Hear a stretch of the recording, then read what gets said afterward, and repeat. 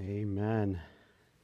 Amen. Thank you so much, and welcome to all of you who are participating, worshiping online, wherever you are in the world, in Florida, or maybe you're in Skokie, Illinois, somewhere in downtown Chicago, or maybe you're all the way from Chehalis, Washington, participating with us. Welcome. Happy Sabbath to you. If you would, wherever you are at this time, in the chat, YouTube chat or Facebook live stream, if you just put in there where you are worshiping from, we'd love to see where all of our participants, worshipers are coming from, worshiping from. So please do that at this time. As Rosetta earlier had talked about, we are done with our 10 days of prayer, and we are so grateful for the opportunity to come together as a church. We had a number of participants through Zoom, our Zoom link, participating with the 10 days of prayer. We started 10 days ago on a Wednesday, and then we had other participants through our live stream through YouTube. So definitely want to thank our production team behind the scenes, our IT and media team, for helping make sure that we were able to stream live on YouTube our 10 days of prayer. And for everybody who participated, thank you so much. I know God did a mighty blessing in your life, and many of you shared with us how God was blessing in your life and how it was really needed in your life. Others said it was timely. It came at a very good time in their lives to participate with the 10 days of prayer. And so we know that God is doing a mighty work in our membership, and we pray that He continues to do that. And certainly if you missed the 10 days of prayer and maybe you want to do it on your own, please contact me. I can give you the notes for each of the 10 days, and you can do your own 10 days of prayer and asking for God's Spirit to work mightily in your life, seeking revival. Seeking revival was the theme throughout the 10 days of prayer. Several things that have happened throughout the 10 days of prayer is that we decided that we would do another diaper and baby wipe drive. This is to help supply diapers and baby wipes to our sister church in Goshen Seventh-day Adventist Church in the Chatham neighborhood in South Chicago. We've done this before, I believe, back in June or July, I think, and it was quite the experience and a blessing for the community there. We want to be able to do that again. So look for the announcements through our email newsletter as to when that drive will be. But I think it will be the 24th on a Sunday from 10 to 2. 10 to 2. You can bring your donations here to the church, and we'll receive those donations. One of the other things that seems to have revived our church is our Adventure Club is wanting to do a prayer meeting every week. Isn't that something? Asking our young people to join in Bible study and prayer. So be looking for more announcements as to our Adventure Club wanting to do a prayer meeting every week through Zoom and in conjunction with our regular prayer meeting with the adults. So that is a major blessing there with that. So as a church, what do we do after 10 days of praying together and seeking revival? What do? We continue to plead for continued revival. That's what we do. We put out our revival. We put our revival into practice.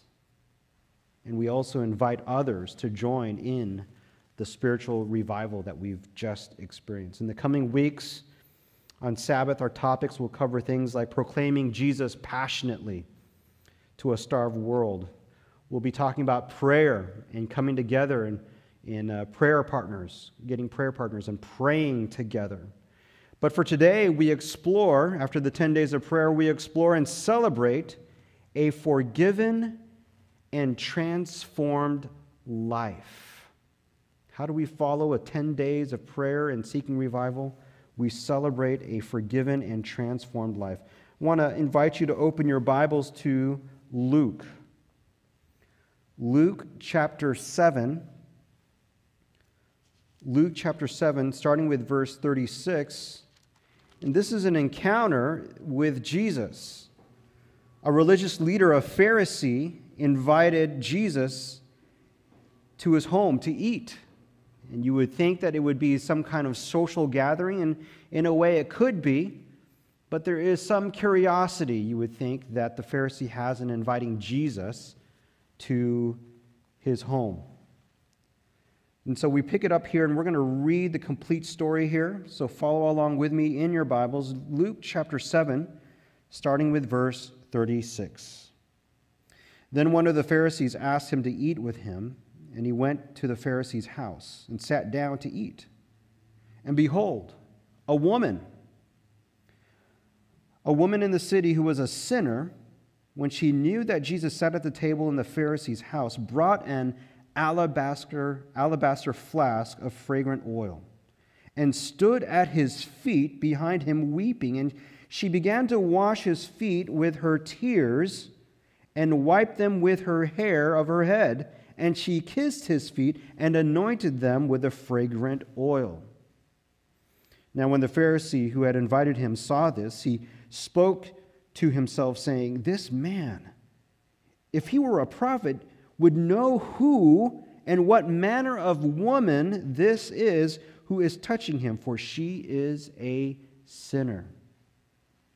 And Jesus answered and said to him, "Simon, I have nothing to say to you. I have something to say to you, rather." And so he said, "Teacher, say it." Verse 41, there was a certain creditor who had two debtors. One owed 500 denarii and the other 50. And when they had nothing with which to repay, he freely forgave them both. Tell me, therefore, which of them will love him more? Simon answered and said, "I suppose the one who forgave more, the one whom he forgave more." And he said to him, "You have rightly judged." Verse 44, then he turned to the woman and said to Simon, "Do you see this woman? I entered your house, and you gave me no water for my feet, but she has washed my feet with her tears and wiped them with the hair of her head. You gave me no kiss, but this woman has not ceased to kiss my feet since the time I came in. You did not anoint my head with oil, but this woman has anointed my feet with fragrant oil. Therefore I say to you, her sins, which are many, are forgiven, for she loved much. But to whom little is forgiven, the same loves little." Then he said to her, "Your sins are forgiven." Verse 49, and those who sat at the table with him began to say to themselves, "Who is this who even forgives sins?" Then he said to the woman, "Your faith has" what? "It has saved you. Go in peace." Many will view this passage as a favorite because of the beautiful display of God's grace, God's love toward a sinner. Consider the grace of God in this story.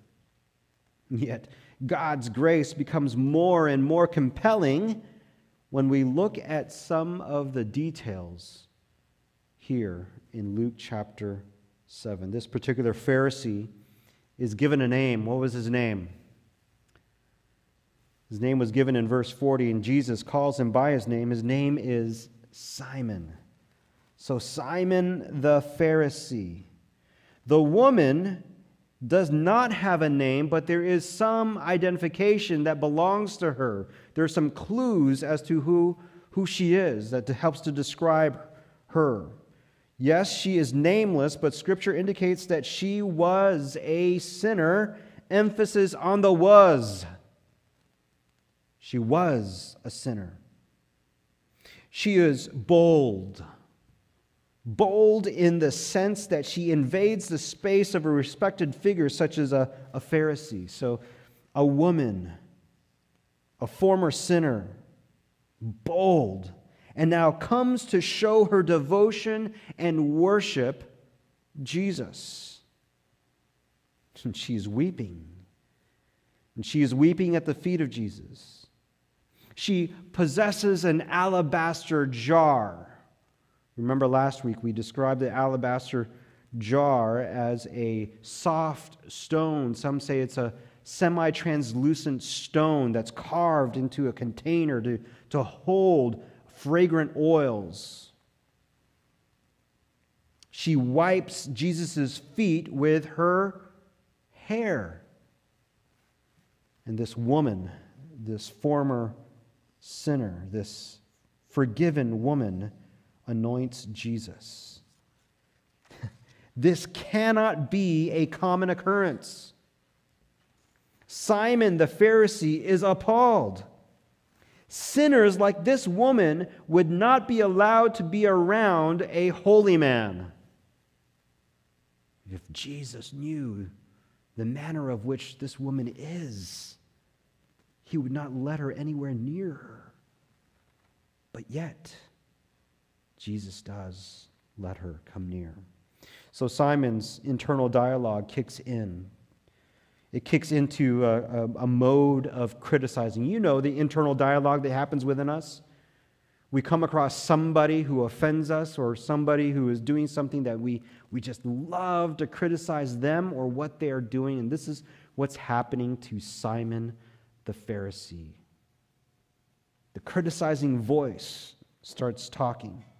He's talking to himself. Verse 39 again. Now when the Pharisee who invited him saw this, he spoke to himself, saying, "This man, if he were a prophet, would know who and what manner of woman this is who is touching him, for she is a sinner." Simon cannot agree with the thought that Jesus is a prophet, much less the anticipated Savior. If Jesus were a prophet, he would know exactly who this woman is. Jesus would be able to know the thoughts of this woman. You see, in Older Testament times, prophets like Elisha and Elijah, they knew what was going on in the mind of the king. And so for Simon the Pharisee, Jesus cannot be a prophet because Jesus doesn't know who it is who's washing his feet. Well, that's what Simon thinks. To Simon, the woman at the feet of Jesus is a sinner. How does he know this? Perhaps the whole town knew that she was a sinner. And how does he let her into her house? You see, Simon's home is not terribly big, perhaps not big enough to host a number of people for a meal. But homes at that time had courtyards big enough to host a number of people. So if you can imagine in the courthouse, a low table. Surrounded by that table are a number of guests who recline around this table. No chairs. This certain woman, when she hears that Jesus will be at Simon's, she invites herself into the courtyard. The reclining around the table is common, and as chairs were not a trend at the time, the table is not high. It's a low table. So one leans into the table, propping oneself up with one arm, and with the other arm in hand, partakes of the food. Your feet, then, are somewhat stretched out away from the table. And this is how the woman has access to Jesus' feet. As Simon criticizes Jesus and the woman in his heart, Jesus speaks up wanting to say something to Simon. With Simon's permission, Jesus tells a parable.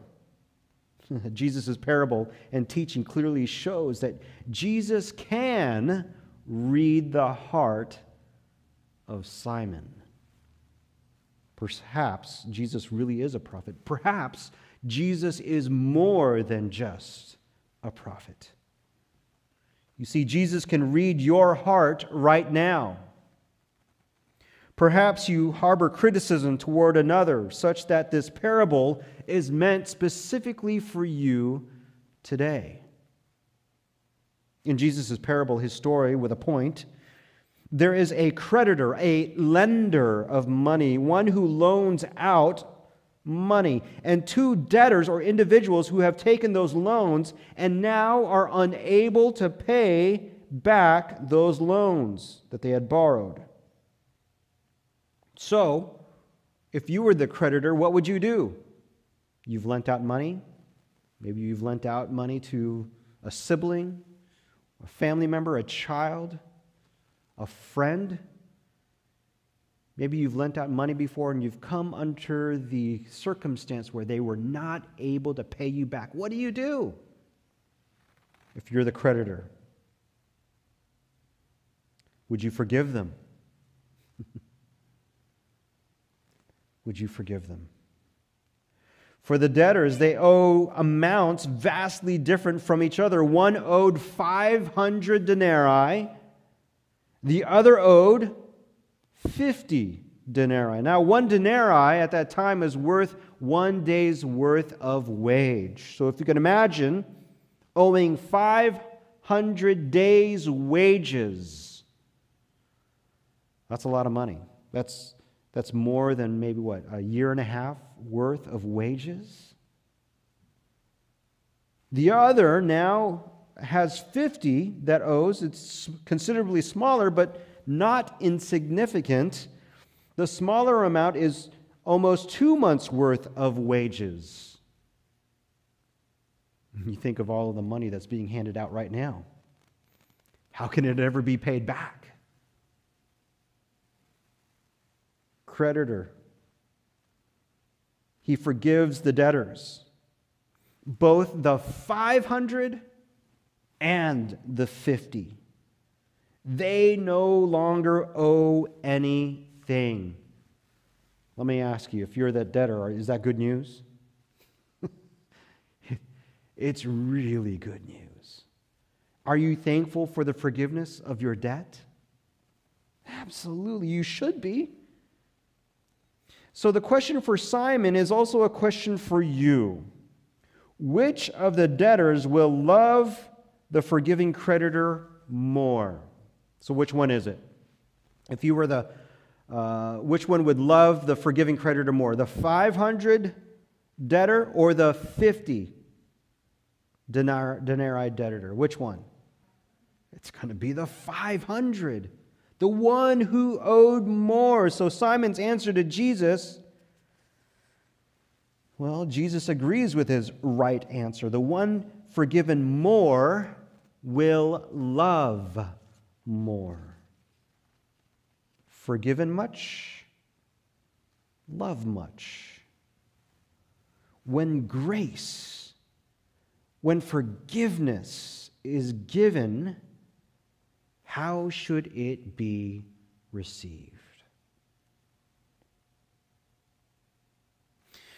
Jesus then turns to the woman but continues to talk with Simon. Jesus points out that the customary function of the host was neglected at that time. The custom was that the servant would be prepared with some water to wash the feet of the guests. So water and towels were not provided at this meal. And then there was supposed to be that customary kiss, that greeting, that oriental greeting with a kiss to welcome the guests, but none was offered to Jesus. If there was one to be criticized, it should have been Simon the Pharisee, who was the host.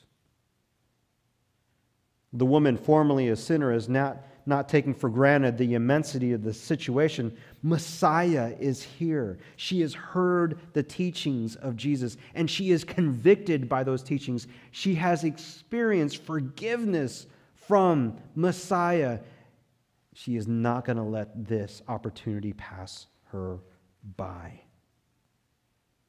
She has been forgiven much, and now she is going to love him much. So she comes with her alabaster jar of fragrant oil. And she lets her hair down as she's kneeling at the feet of Jesus. She's forgiven much. She loves much.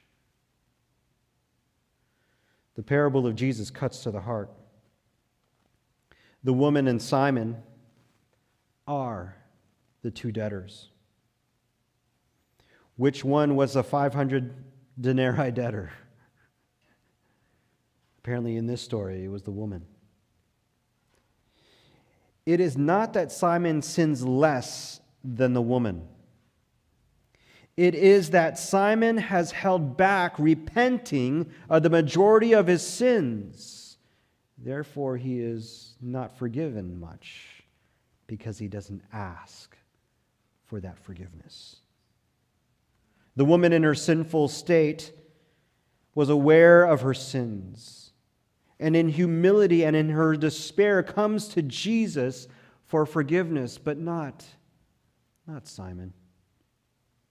Even though, if we follow this parable, even though Simon does experience a little bit of forgiveness, even though Simon does experience a little bit of God's grace and love in his life, he still does not completely surrender to God with his sins.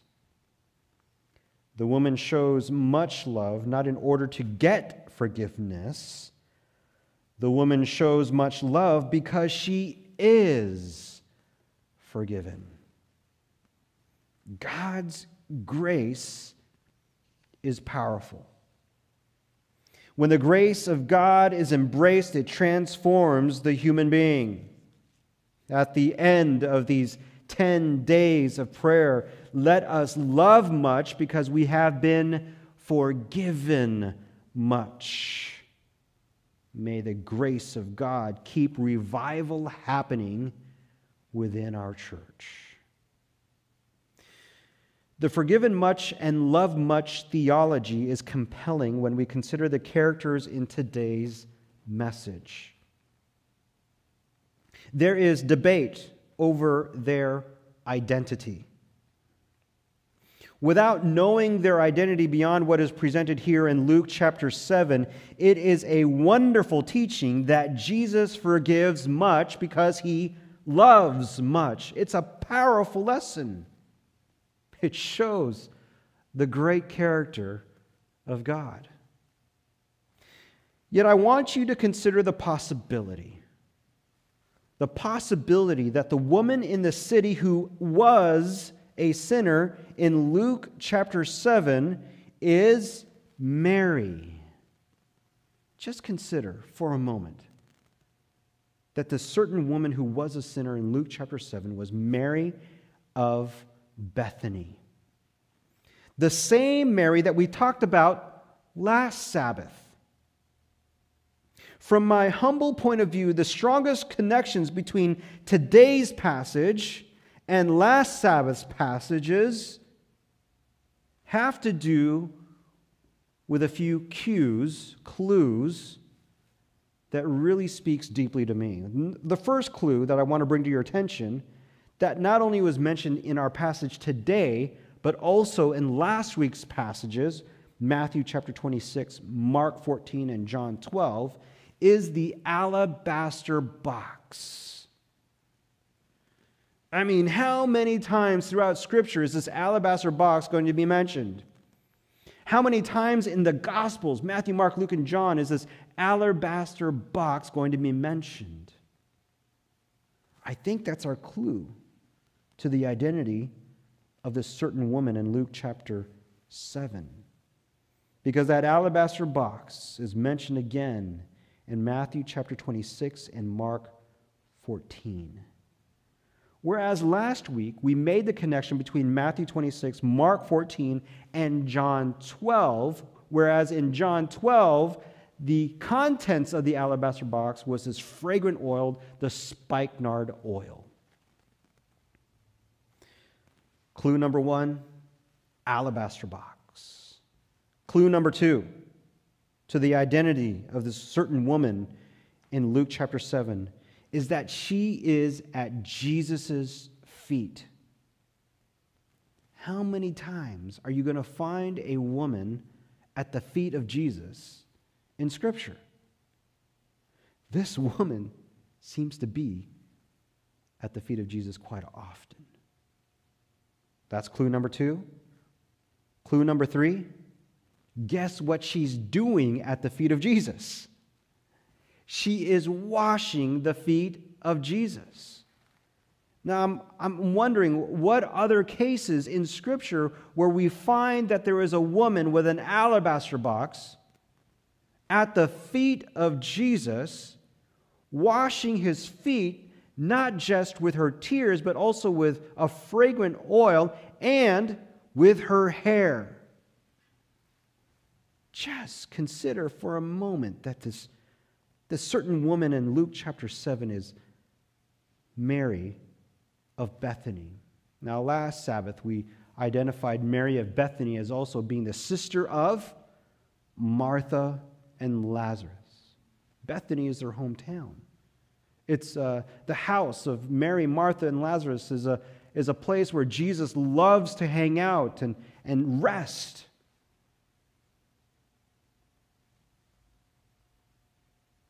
Mary of Bethany. And so for further intrigue, the house that the story takes place here in Luke chapter 7, we consider the house to be Simon the Pharisee. But consider this, who could also be Simon the leper, whose house is also located in Bethany, also the hometown of Mary, Martha, and Lazarus. We find that in John chapter 11, that Mary, Martha, and Lazarus live in Bethany. But we also find that Simon the leper lives in Bethany in Luke chapter 26, Mark chapter 14, as well as in John chapter 12. So even though Luke chapter 7 identifies this Pharisee as Simon, in Matthew and Mark's account, this Simon is a leper.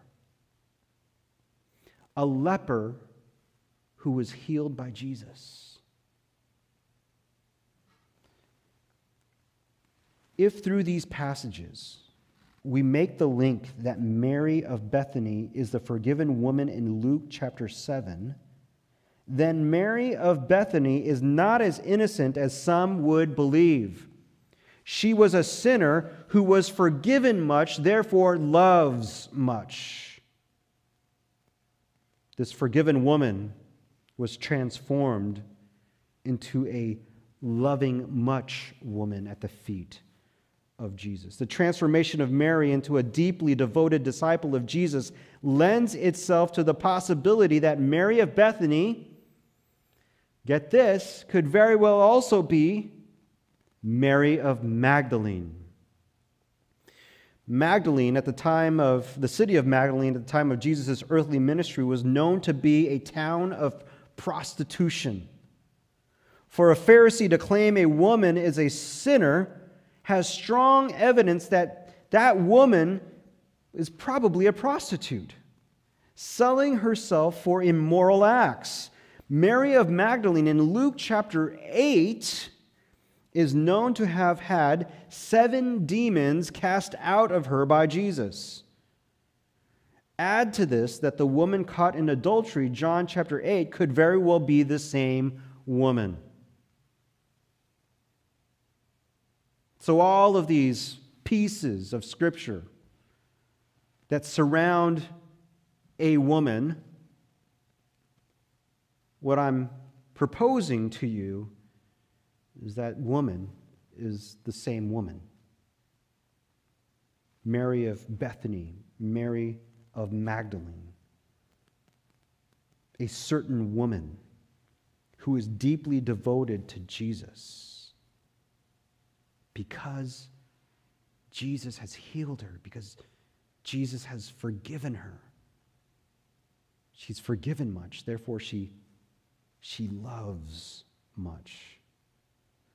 I liken all of these puzzles of Scripture to be like a puzzle. How many of you have ever worked on a puzzle? Maybe the pandemic has caused you to find a 1,000-piece puzzle. And maybe you're still working on it. I don't know. I know of former members who, every time I would go visit them in their home, they had another puzzle that they were constantly working on. Constantly working on. But putting together the puzzles by shape only is a very interesting way of putting together a puzzle. I don't know if you've ever done this, where you've taken the pieces of the puzzle, instead of looking on the design or the print, you turn it over. And have you ever done this? Where you try to put the puzzle together just by the shapes, by the shape themselves? No, you're shaking your head. Why would I do that? Maybe I'm a little bit odd, but I've done that on several occasions, where instead of looking at the design or the picture, you flip it over and you try to put the puzzle together just purely by the shape. Now, when you try this, invariably you'll come across some pieces that actually could fit, or two pieces that could actually fit into one, but you're just not sure. When you flip it over and look at the design on the other side, then you have the clue, oh, this one does fit, the other one doesn't. I liken this journey that we've been on with a certain woman and Mary of Bethany, Mary of Magdalene, as putting together pieces of a puzzle together. They could fit. They could fit. This woman, this certain woman, could very well be Mary of Bethany, Mary of Magdalene.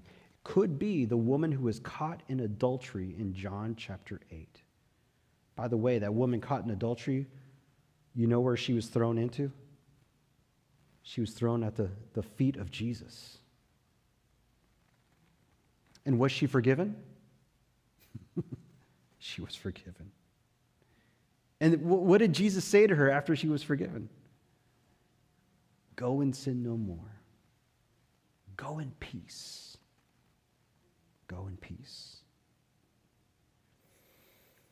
How God's love is incredibly transforming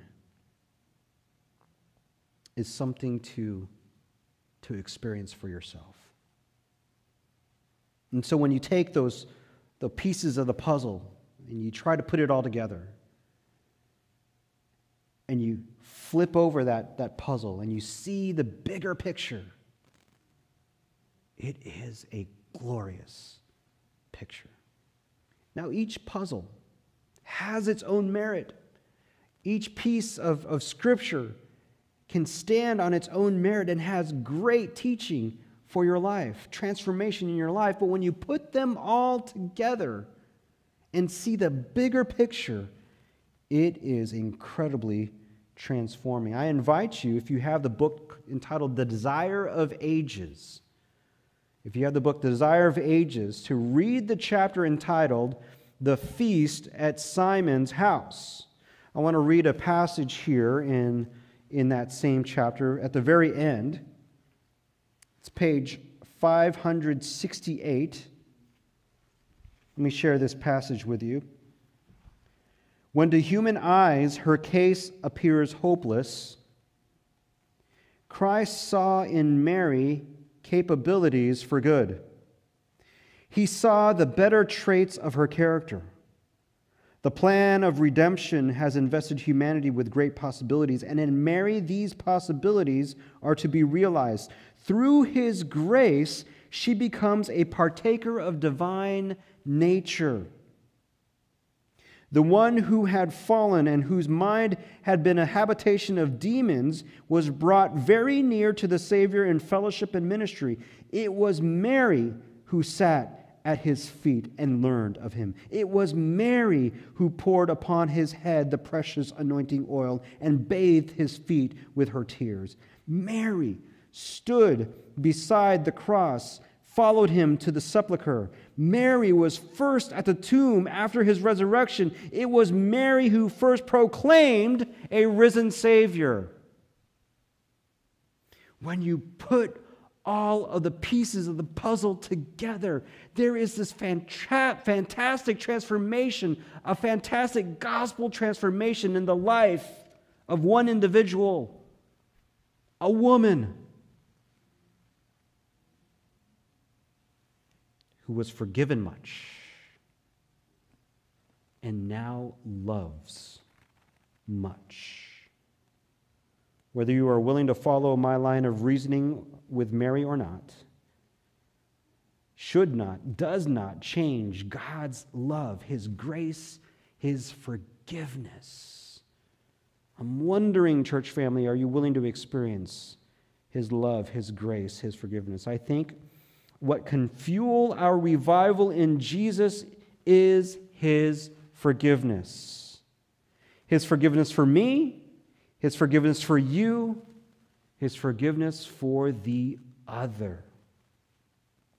So, church family, wherever you are worshiping with us, our YouTube channel, or Facebook Live, if you would, in the chat, respond to Jesus' offer of forgiveness, His transforming grace and love, His forgiveness. Just type in the chat there. Write in the comment, I want to experience God's forgiveness in my life.